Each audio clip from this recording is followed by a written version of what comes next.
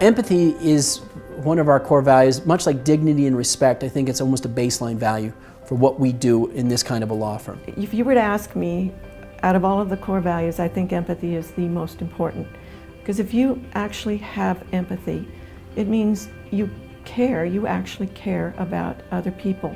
It means you care about the team members, and it means you care deeply about your clients. I don't believe you can run a law firm if you don't have empathy. Listening to clients day in and day out, some of the stories that you hear, they're heartbreaking.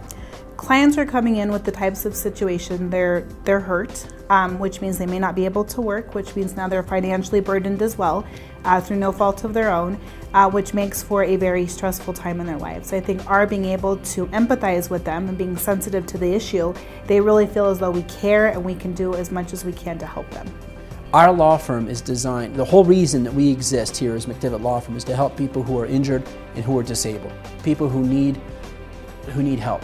You can almost put yourself in their position, and you can say, if I were in that position, what would I need? What would I want? Their marriage, their family life, their whole world's turned upside down. So you really have to have team members that appreciate what that person, what the client is going through.